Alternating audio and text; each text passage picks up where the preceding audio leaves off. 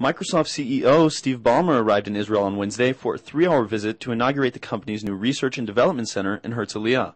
Ballmer called Microsoft as much an Israeli company as an American company, adding that the proportion of Microsoft employees per capita in Israel was similar to that of the United States.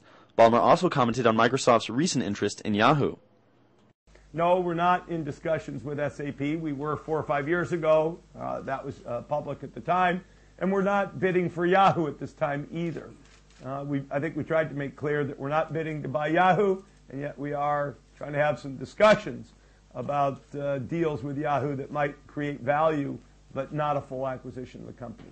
Over the past 2 years, Microsoft has bought 5 companies in Israel, adding to its 2 R&D centers in Haifa, which employ a total of 600 people. Balmer praised the IT sector in Israel for being very advanced and said Tel Aviv, as the birthplace of many startups, was a type of Silicon Valley.